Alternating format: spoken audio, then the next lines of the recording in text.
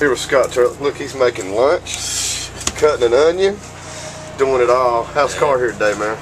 It's pretty good. We're just a little snug in the middle and not too bad up off the corner, but you know, on older tires we're able to do 16 teens and O's and stuff like that, and we tried to put on new tires and tightened up a little too much for us, but hopefully we get that adjusted right, and when it comes qualifying we can get the extra speed we're looking for out of it. I think if we can get into the low 70s, I'll feel pretty good about getting the top 15, not the top 5, but top 15.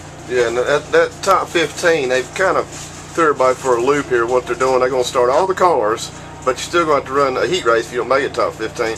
How do you find the balance between running wide open to get a good spot and not tearing your car, knowing you're going to be in the race anyway if you do have to run a heat race? Yeah, I don't know about that. I mean, I guess you just run what you feel like your car will give you, and I mean, the race is the one that pays. The heat races don't. If you're wrecking out in the heat race, there ain't no point in that. But I think, I mean, you're gonna have to buy 4 new tires anyway. So you know, every position in the heat race is 2 or 3 on the track. You know, when it comes time to the race. So you know, I'll probably try to, you know, push and see what I can do in the first part of the heat, and then just ride for the rest, I guess. But I mean, if you're in the show, you're in the show. Doesn't matter. Yeah, but you're not planning on running a heat race, are you? Not planning on running it, man. But you know, me and qualifying don't always go too well together.